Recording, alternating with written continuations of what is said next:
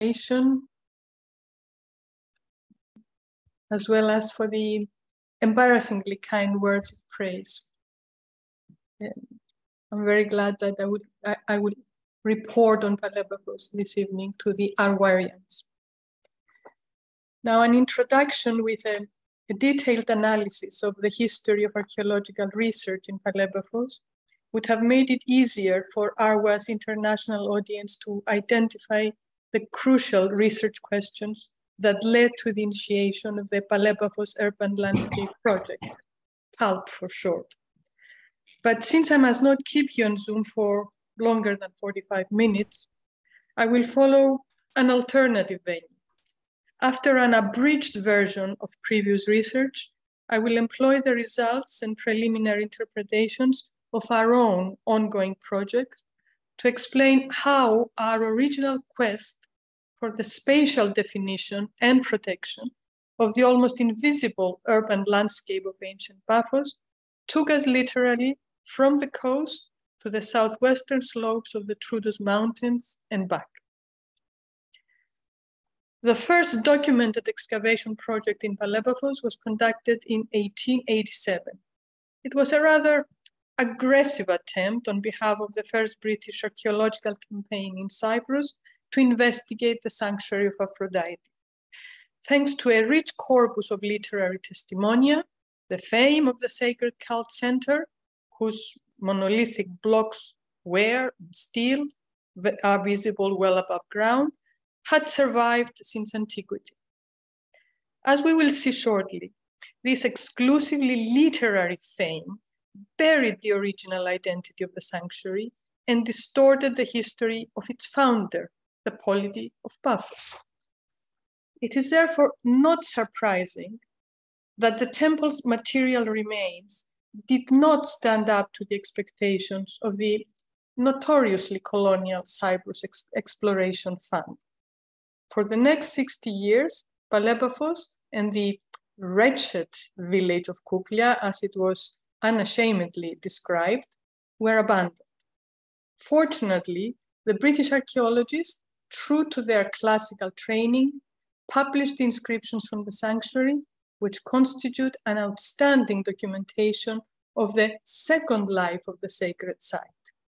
When Cyprus was under the Ptolemies and the Romans, hence as of the 3rd century BC, the temple of Aphrodite was chosen by the new rulers because of its antiquity, as Tacitus tells us, to become the island's first pan-Cypriot cult center. In the 1950s, attracted by the discovery of Cyprosyllabic inscriptions, celebrated epigraphist Terence B. Mitford and J.H. Aliff, curator of the Liverpool Museum, devoted 3 years of excavations in Kuklia. They departed in haste when the armed conflict against British rule broke out in 1955. Although they did have time to arrange for the transportation of some exceptional sculpture to the Liverpool Museum, they left behind masses of unpublished material and 3 semi-excavated built monuments at Marcello, Evredi, and Haji Abdullah, which were inherited by Franz Georg Mayer and the Swiss-German expedition. Professor Mayer was the only one who had come to stay. From 1966 and for the next 50 years or so, practically until his passing away, history and archaeology of Palaepaphos were his sole project. His impressive publication record is almost exclusively devoted to Paphos. In the meantime, hundreds of rescue operations had to be carried out by the Department of Antiquities. The most well-known is that of the Skales Early Iron Age necropolis, published by Vassos Karagiorgis in 1983, and the Eliomilia Teratsoudia Late Cypriot Chamber Tombs, also published by VKA in 1990. Otherwise, tidbits of laconic information about tombs dating from the late Cypriot to late antiquity were scattered in dozens of annual reports, where the recovery of artifacts from endless looting operations was also frequently reported. How were all these different archaeodata from the vast and unprotected landscape of the municipal boundaries of the modern community of Kuklia mapped and registered? This is the best map that existed up to 2002, when a group of colleagues from the Archaeological Research Unit and the Laboratory of Geophysical, Satellite, Remote Sensing and Archaeoenvironment of the Mediterranean Institute in Rethymnon arrived at Palaepaphos, determined to develop a heritage management tool, the Palaepaphos Digital Archaeological Atlas. It was a 2-year project and it had 2 main components: the development of a GIS linked to an entity-related geodatabase and a multi-sensor geophysical survey. In 2002, a daunting amount of archaeocultural information from published and unpublished records began to be collected and placed under this one digital umbrella. The custom-made GIS platform, which has become the master document of our activities over the last 20 years, continues to be annually augmented thanks to the expert and devoted attention of Dr. Athos Agabiou, now assistant professor at the Technical University of Cyprus. The results of the 2002 landscape analysis were transferred onto orthophoto maps per chronocultural horizon. Thanks to the Department of Lands and Surveys of the Republic of Cyprus, whose collaboration and assistance we continue to enjoy, the data could also be uploaded on the digital land relief of Koupia Palaepaphos, where they are associated with property and land use status. In 2003, we proceeded with an extensive geophysical survey of the landscape under the direction of Apostolos Aris. We hope that it would be possible to define the limits between an intra and an extramuros landscape of the ancient settlement of Paphos, so that we could propose measures for its protection from modern development projects. Systematically analyzed in 2004, the data from these 2 interconnected projects produced some rather unexpected results and forced us to question not only the size estimates of the ancient site, that varied from 65 to 144 hectares, but also traditional notions regarding its structure. There was little to support Mitford's belief in the existence of a city wall. Although we had initiated the project on the basis of this conviction, as I have often admitted in print and in lecturing, we ended up opening Pandora's box. It appeared that urban developments were instead associated with 4 distinct terraces. We therefore needed a new project and a new methodological approach to unlock the development of the urban structure from the time of the foundation of Paphos and through the major transformations that it had undergone to the end of antiquity and beyond. In 2005, when applications for funding and for the excavation permits were submitted, the main research questions behind the initiation of PULP had also been defined. And I think that having identified from early on the significance of the 3 names borne by the site, Paphos, Palaepaphos, Koupia, did play a decisive role in our decision to approach and document the landscape with different tools, including surveys in the hinterland and targeted excavations on the urban plateaus. Let me try to explain this. Unlike any other geographical locus in Cyprus, the original site location that has borne the name Paphos was twice renamed. It was defined as Palaepaphos from the 3rd century BC, so that it could be distinguished from Nea Paphos, and later Kovok, Koupia, in the medieval period. Today, we understand how dramatically different the social and economic landscape of each of these 3 life cycles was. Koupia, the medieval Kovok, was a feudal estate of the Crusader family of the Lusignans that had purchased Cyprus from Richard the Lionheart. It specialized in the plantation economy of sugarcane and the export of sugar to Europe.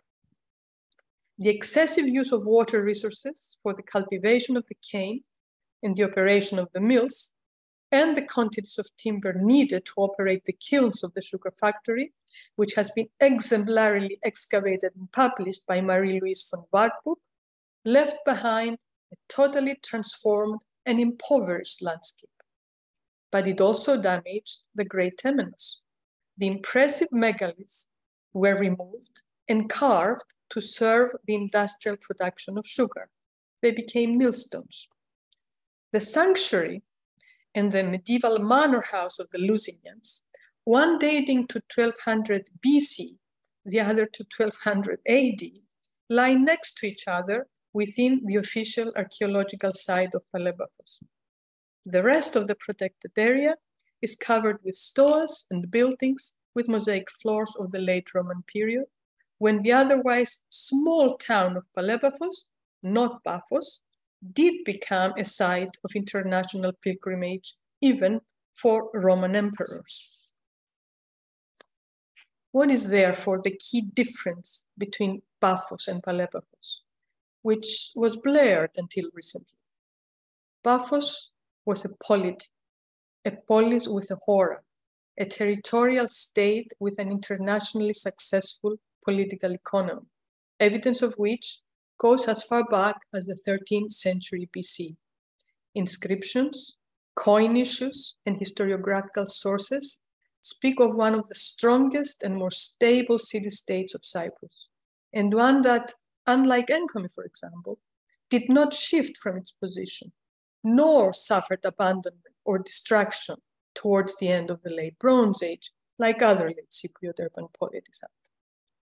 Its eponymous Greek-named leaders are recorded on local inscriptions since the late 8th century BC. They were even recognized by the Assyrian ruler Esarhaddon early in the 7th century BC. In Professor Meyer's apt description, Palaepaphos was no more than a sanctuary town. It lived off revenues for pilgrimages, like religious tourism. It did not manage a state economy, nor was in control of an economic territory.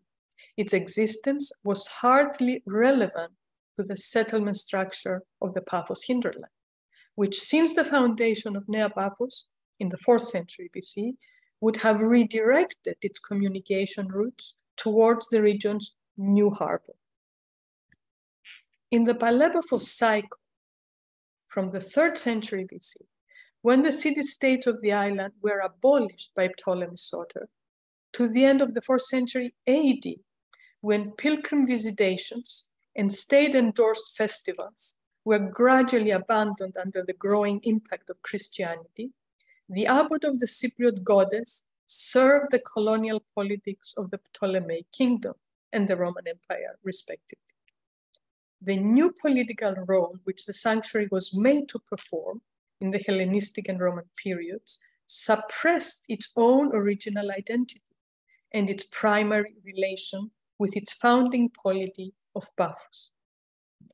Despite the fact that it represents the sanctuary with the longest unbroken cult tradition in Cyprus, from the late Bronze Age to the late Roman period, it is still often interpreted as if it had always been a pan-Cypriot sanctuary. Yet, it had functioned for a much longer period as the autochthonous cult center of the kings of Paphos and priests of the Wanasa, the goddess, who was never addressed as Aphrodite by the kings of Paphos. So the recovery of the sanctuary's millennium-long primary role depends on the recovery of the almost invisible landscape of its founding polity, namely Paphos, and the Paphian region's associated settlement structure, which, strictly speaking, is still unknown. With the use of geospatial analysis and advanced documentation and imaging technologies, we are building a diachronic model of the urban structure of the ancient polity and a site distribution model of the Paphos hydrological basin. Cyprus's conventional, though still arbitrary model of survey units is based on the main and the subsidiary hydrological basins, what Eddie Peltenburg described as conventional regional zones based on the island's geology. Once the maximum extent of PULP's research and survey area had been designated as the catchment of Paphos with its 4 main rivers, we initiated the macro-scale analysis of the Paphian region.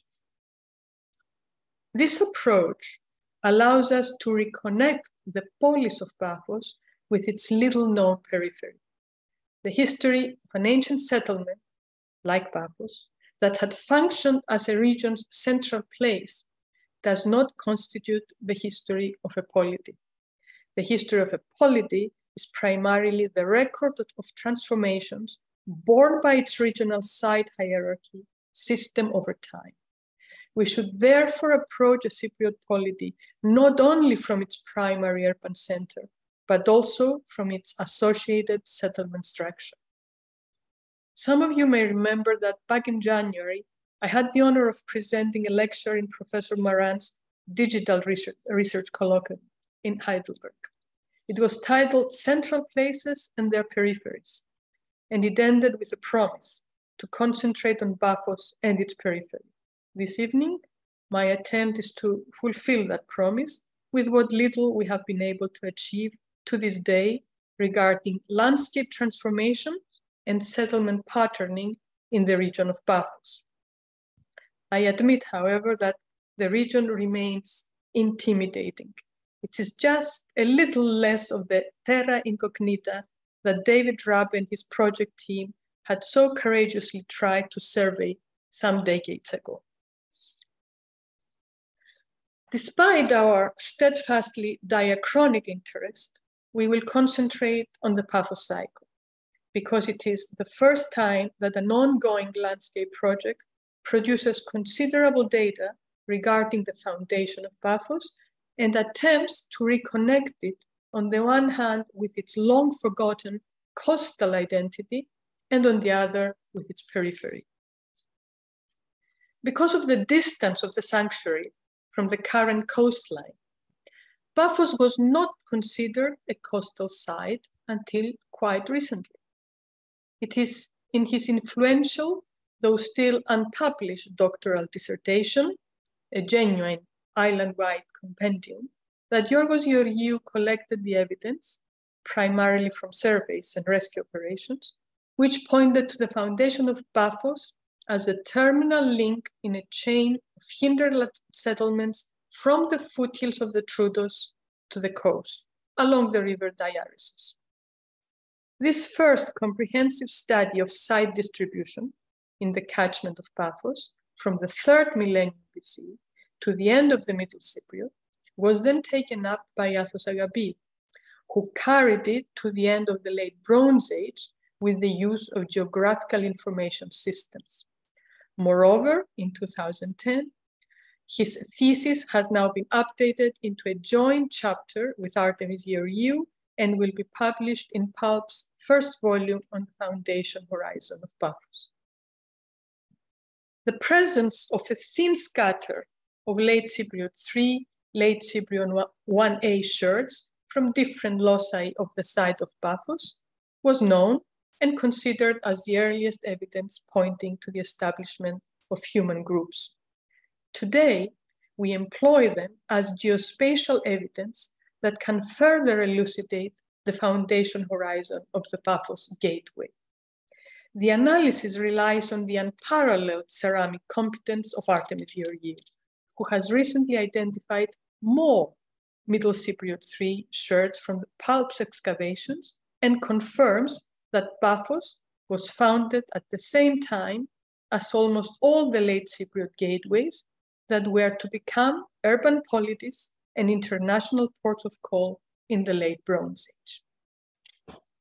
It also points out to the fact that the Great Sanctuary was established half a millennium after the foundation of the gateway community. Paphos was therefore established in the name of a port of call around 1700 BC, not in the name of a late Cypriot 2C or 3A sanctuary. There are, however, two more important observations worth focusing upon now that we are treating Paphos as a coastal establishment. Some of the Middle Cypriot III, Late Cypriot I material comes from chamber tombs that were evidently inaugurated during the foundation horizon, but they also continue to be used by their respective family groups to the end of the Late Cypriot period. These tombs are within the settlement. They accompany the loci where different groups chose to establish their homes when they moved near the coast. Thus, the medium-scale landscape analysis, which documents transformations within the settlement of Paphos, allows us to approach the establishment pattern of the founders and to follow them to the end of Late Cypriot IIIA, when the tombs were all abandoned. Paphos was neither abandoned nor suffered destruction at any time during the 13th or the 12th centuries BC, but to this critical issue of the abandonment of the Late Cypriot tombs, we will return later. The settlers had come from different settlements to service the needs of a trading harbor. Their heterogeneous provenance is strongly expressed in the dispersed pattern of their establishment on all of the main plateaus, which some centuries later will constitute the urban landscape of the polity. It is PULP's excavations of the easternmost plateau of Haji Abdullah that has provided the ceramic evidence with which the fourth plateau has been included in the foundation horizon. Priscilla Keswani, in her classic work on the comparable phenomenon of clustering in relation to the foundation of the gateway of Enkomi, suggests that members of different regional communities converged to exploit the opportunities for trade and other economic activities.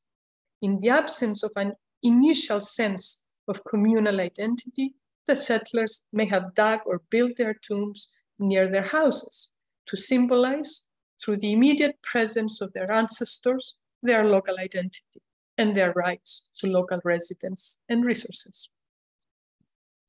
Although a proper project on the Paleo coast is only just beginning this year with Dr. Miltiadis Polidorou, our concern regarding the location of its original anchorage, which, like all late Cypriot harbors, has disappeared on dry land, mainly due to coastal uplift and river silting, has been considered from different angles.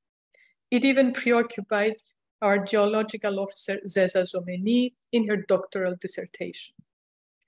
Based on the distribution of the late Cypriot clusters, which form an arc around the narrow valley of Loures, I have suggested that the invisible original anchorage, most probably a natural protected lagoon, may be situated in this part of the now alluvial coastal plain.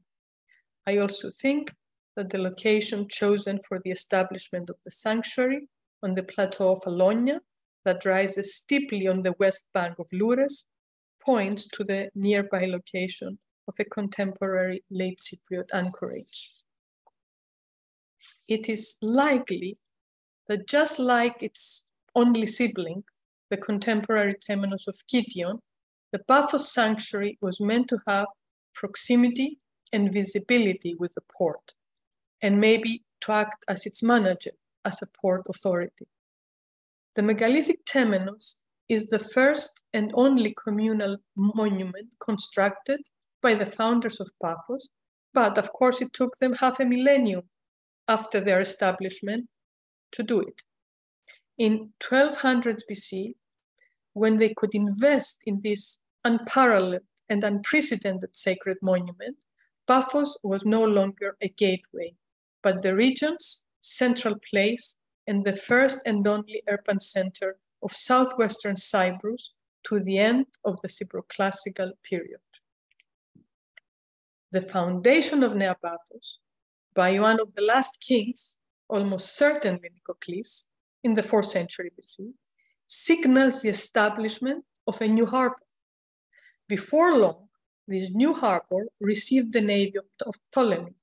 From then on, Nea Paphos was developed as the region's new urban and administrative center. Literary references suggest that during the Palaepaphos cycle, the sanctuary was not approached from the sea, but from terrestrial roads. So we can well see that Paphos had begun to lose its coastal identity already in late antiquity. But besides losing its direct control of the harbor, the old capital also lost the better part of its urban structure. The medium-scale analysis of the urban landscape shows that the three plateaus beyond that of the sanctuary were abandoned in a rather short period of time after Paphos had lost its status as a city-state capital. Even Professor Meyer had noted the absence of pottery of Roman date on the plateaus beyond the sanctuary. Palaepaphos, therefore, had shrunk around it. This drastic transformation is excellent news to us archaeologists. It meant that built monuments of the period of the autonomous city-state of Paphos could still be unearthed, since no built monuments of the late Hellenistic or Roman era have been reported from Marcello, Mandisa, or Haji Abdullah. Gymnasia, baths, theaters, the formula of the Hellenistic city, all were built in Nea Paphos, none in Palaepaphos. On Marcello survives one of the rarest Cypriot ramparts of Cyprus. Although it was originally excavated by Mitford and later finalized and published by Professor Meyer, it is still only a section of a secular and maybe also sacred monument. I am happy to say that following PULP's 3-year-long Marcello project, which revealed its western extension, we have invited the University of Athens to undertake the investigation of the unexcavated plots around it. The director, my colleague, Professor Konstantinos Kopanias, will be giving the first report on his first 2 extremely productive campaigns in the forthcoming Gnostic conference in Athens on 12th November. Although this evening I will not present the new Cypro-classical monuments we located on Haji Abdullah and Laona in any detail, I must admit that we were taken by surprise by their excellent state of preservation, especially by the workshop complex on Haji Abdullah and by the wealth of archae-environmental data pointing to the investments of the royal dynasty, which evidently included the production of purple dye. We are now quite certain that the plateau had functioned as the citadel of the state of Paphos during the 5th and 4th centuries BC. And this ostragon, inscribed in the syllabary with quantities of unidentified products entering or exiting the workshop area, has further strengthened our interpretation. It was the micro-scale analysis of the material from the workshop complex of Haji Abdullah that sent us to the mountains in search of the polity's primary resources. Purple shells were collected from the coast, but copper slag and charcoal from pine trees had to come from the highlands. And as a matter of fact, timber and cupriferous sources lie next to each other on the foothills of the Paphos forest, 25 kilometers to the north. So we took to the mountains under the guidance of geologist Dr. Zomeni. Agabiou geolocated and quantified the slag heaps, which back in 1998 were first reported by the Gales and Mayotis, and my colleague Vasiliki Kassianidou selected slag samples. Almost all the slag heaps date from late antiquity, which is not surprising. But the procurement of copper from the catchment of Paphos is amply confirmed. Kassianidou and her research team is now working on the slag from the mountains and the urban landscape to develop Paphos's mining environment study. The first results offer hope that this comparative archaeometallurgical project will define the fingerprint of the Paphos copper deposits. It is too early to say to what extent copper from its own catchment contributed to the rise of complexity in Paphos. but we can confirm that out there, as late antiquity, was an industrial landscape which, following the complete abandonment of Cyprus's copper economy, was taken over and hidden well by the rich Troodos forest. Now the forest and the lower terraces and foothills of the mountains on either side of the riverbanks continued to hide the settlement pattern of the Paphian territory. This brings me to one of the most difficult research questions of our project. We are puzzled by the fact that Paphos was founded in Middle Cypriot III to Late Cypriot I, but unlike other contemporary gateways, it does not seem to have asserted its authority until much later. We cannot ascribe the problem to lack of visibility because the evidence is missing from the urban center of Paphos, not only from the periphery. Unlike Enkomi and also Halasutandeke, for example, that soon after their establishment had assumed the role of their region's respective central places, Paphos cannot lay claim to such developments until late Cypriot III in the 13th century. No wonder that in a recent joint article, Lindy Crew and Artemis Georgiou suggest that the few imports amidst the unimpressive Late Cypriot material of Paphos was not the result of direct trade, but may have come from the sites in the Morphou Bay, Yeirim, for example.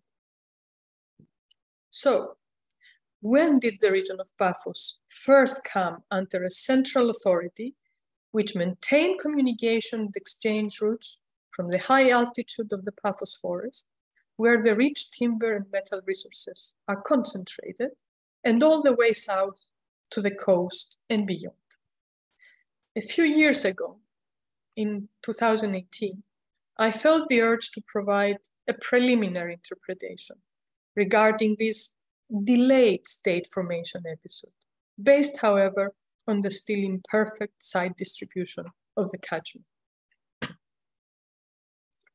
Contrary to the evidence from the north coast of Cyprus, which confirms incipient stages in the emergence of sociopolitical complexity in relation to ports of call since the early Bronze Age, the configuration of the human territory of Paphos in the later 3rd millennium BC shows no signs of contact with the south coast for the purpose of seaward exchanges.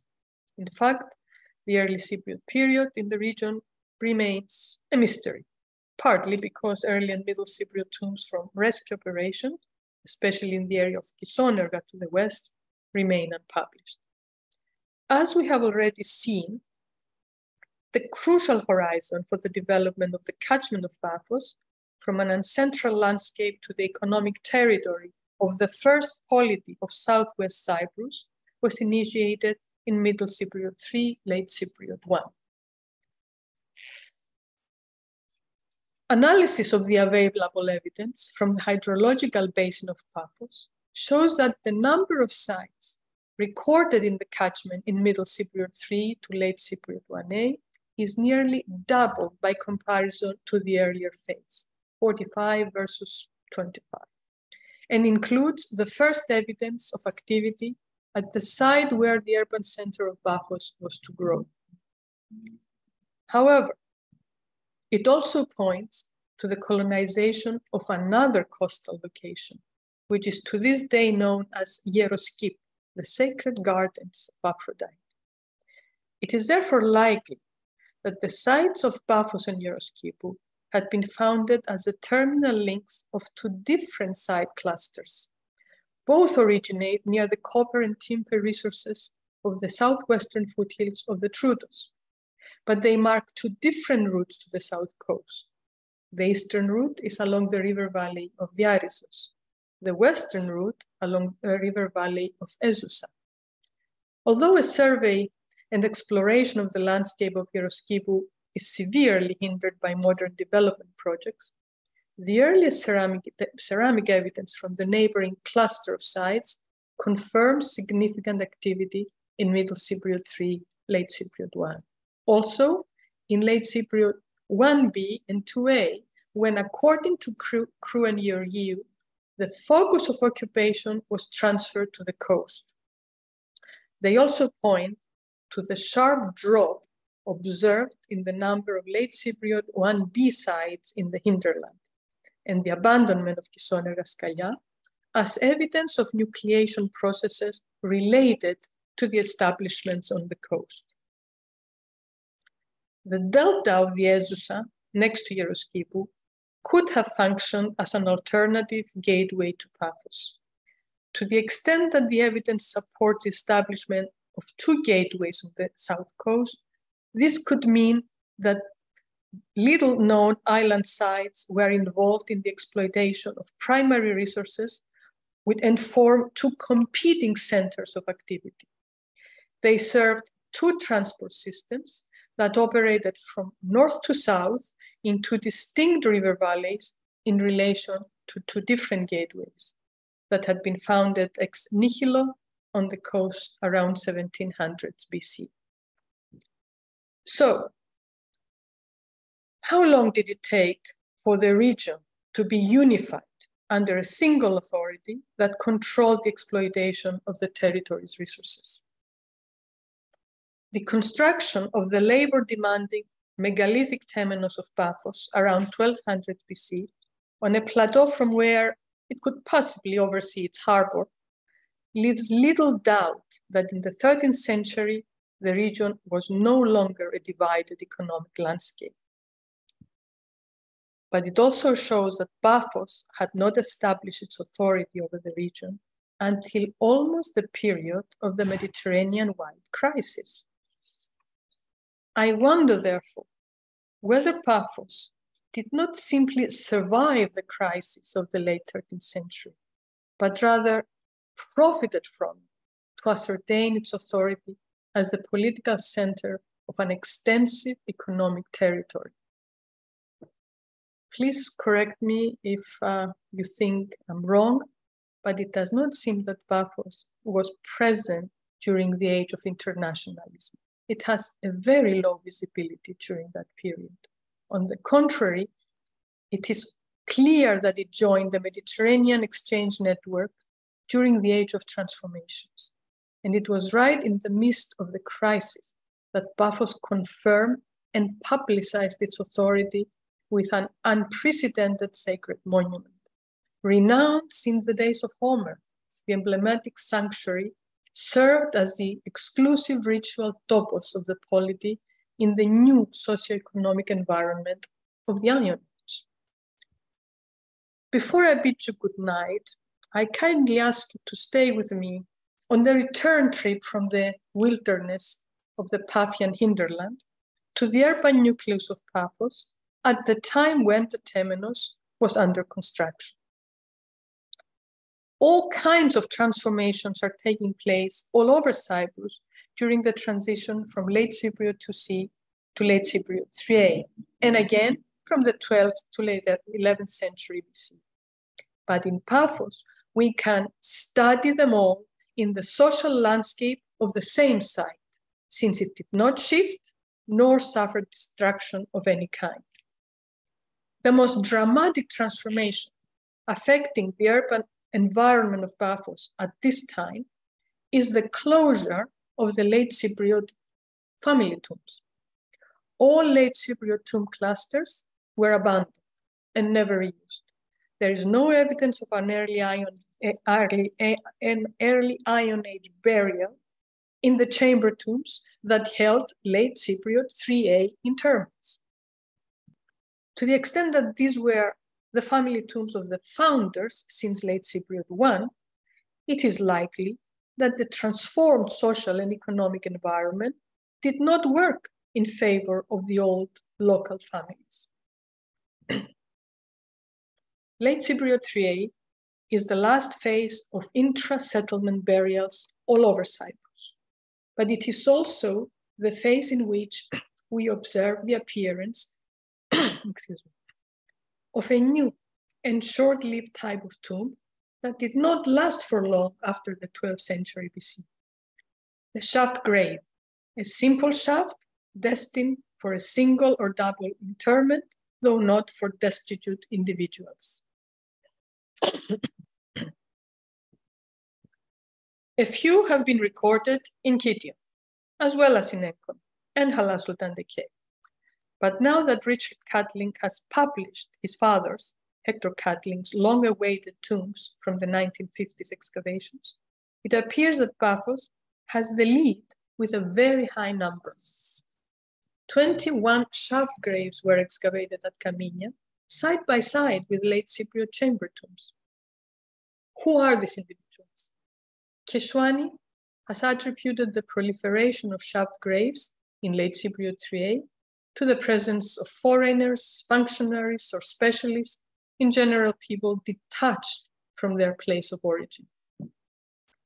The resident craftsmen and stone masons, whose specialized skills are not recorded in the region of Paphos before late Cypriot 2C to 3A, would not have owned an ancestral tomb. The exquisite carvings of ivory, the turning of raw metal into intricately crafted jewelry in cloisonné, the hammering of iron for the production of some of the earliest iron tools and weapons of Cyprus, the drafting of and building of huge blocks of stone, document the rapid development of all these crafts in Paphos during a very short period of time. Whether they have come from abroad or from other Cypriot polities, and Enkomi would be a perfect candidate, they represent newcomers, probably economic migrants, as Coldstream would have called them, for whose interment it would have been fitting to use a shaft grave. What next? If shaft graves were a symptom of the 12th century BC and of changes in the settled social fabric of the island, they disappeared all the same from the early Iron Age urban environment together with the late Cypriot chamber tombs. Intra-settlement burials were not established again anywhere in Cyprus during the Iron Age. PULP's landscape analysis of the newly established early Iron Age community burial grounds shows that beyond the four plateaus where the settlement had grown since its late Cypriot foundation. As of the 11th century BC, they are recorded at Skales, Lakos του Σκάρνου, Hasanagas, Xerolimni, Xylinos, and Plakes. In these rapidly expanding chamber tomb cemeteries, we witness the introduction of the new wheel-made, fine-ware painted pottery. The skills and imagination of the potters of Paphos in the production of a wide range of shapes in proto-white painted and white painted one-ware has not yet been matched by any of the other regional production centers. From the cemetery of Plakes on the west side of the Arizos to that of Skales, more than 2 kilometers to the southeast of the sanctuary, rescue excavations by the Department of Antiquities have recovered monumental bronze amphoroid craters, shield bosses, helmets with or without cheek pieces, mace heads, obeloi, iron swords, and bimetallic knives, as well as gold jewelry and gold plaques embossed with the head of the Egyptian goddess Hathor. Besides registering an exceptional high degree of specialization that was not lost in the course of the transformations, the local manufacture of these luxury items confirms that Paphos continued to have access to copper sources and that it could exchange its resources for tin and gold. The content of many of these tombs also reveals the development of a new class of merchant aristocrats that were buried with their weapons and their symposium gear. Of all the precious finds in the Cypriogeometric tombs, the most elegant with regard to the successful handling of the crisis are two inscribed metal objects, which confirm the long-term continuity of late Cypriot scribal technology.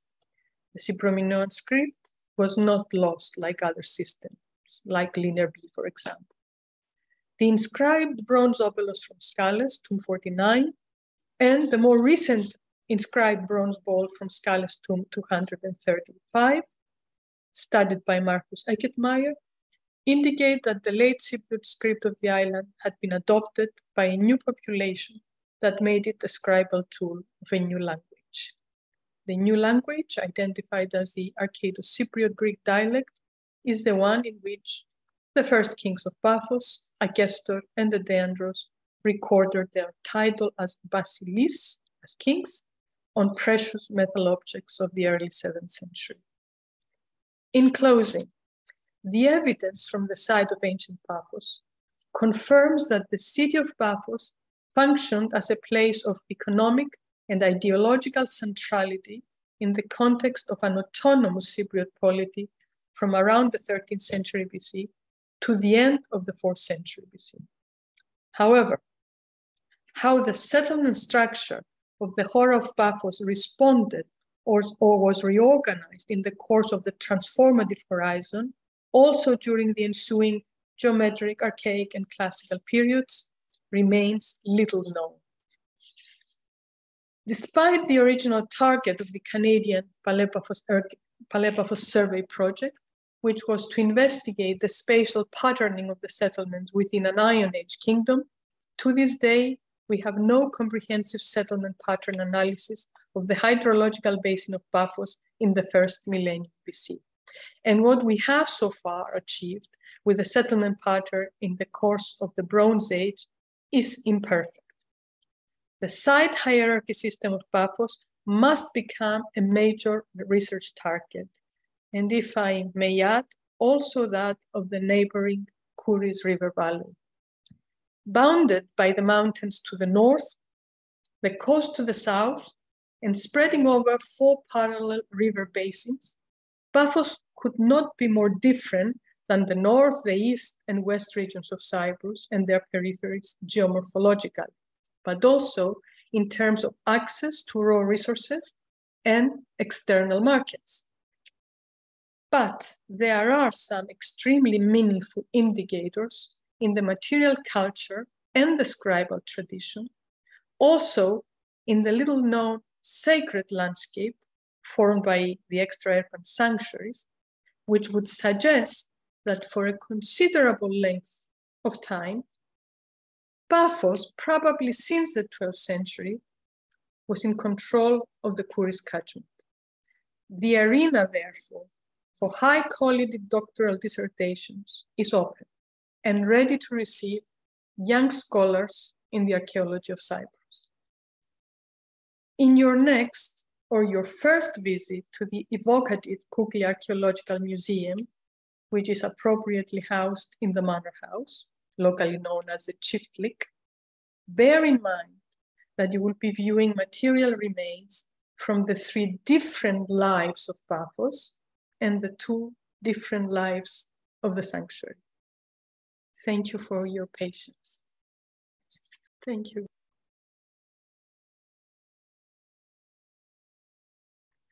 Well, to begin with, I would like to say in English how much I thank all my collaborators from 2002, colleagues, students that were once freshmen and are now expert in their field of study. It is all these young people that have nurtured the PULP project. And I thank them all, and I hope that they will continue to work in Palaepaphos long after I have gone. Τώρα, έχουμε εργαστεί για 20 χρόνια στην περιοχή της Παλαιπάφου σε μια προσπάθεια να προσεγγίσουμε την χρονολογική και χωρική ταυτότητα της περιοχής, να την προστατεύσουμε έτσι ώστε να μπορέσει στα χρόνια που έρχεται να δημιουργηθεί ένα πραγματικό αρχαιολογικό πάρκο που να μπορέσει να συνδέσει την πλουσιότατη ιστορία μιας από τις δυναμικότερες αρχαίες πόλεις κράτη του νησιού μας, της Κύπρου, με την περιφέρεια της. Γι' αυτό και δημιουργήσαμε 3 επίπεδα χωρικής έρευνας.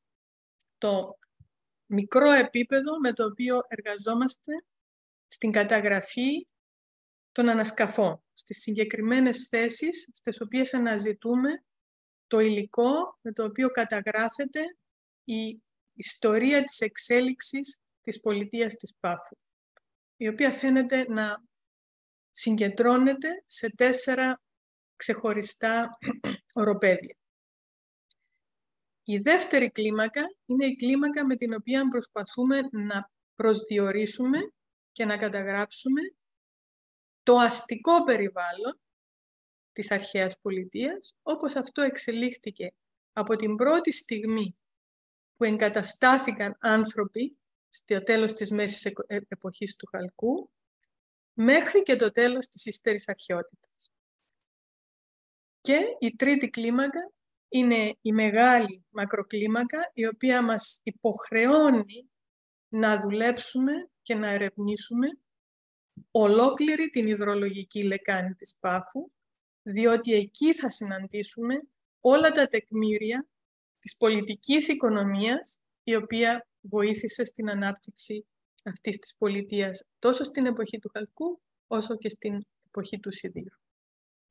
Το σίγουρο είναι ότι υπήρξαν απρόσμενες επιτυχίες στην ανακάλυψη μνημείων από την περίοδο της κυπροκλασσικής δυναστείας της Πάφου, που και εμάς μας άφησαν έκπληκτους, διότι τα μνημεία αυτά περιέχουν υλικό με το οποίο μπορούμε να συνδέσουμε διαφορετικές περιόδους και διαφορετικές εποχές και να δώσουμε πάρα πολύ δυναμικά συμπεράσματα στο θέμα της οικονομίας, βάσει της οποίας έζησε και διαχειρίστηκε το περιβάλλον της η αρχαία Πάφος. Σας ευχαριστώ.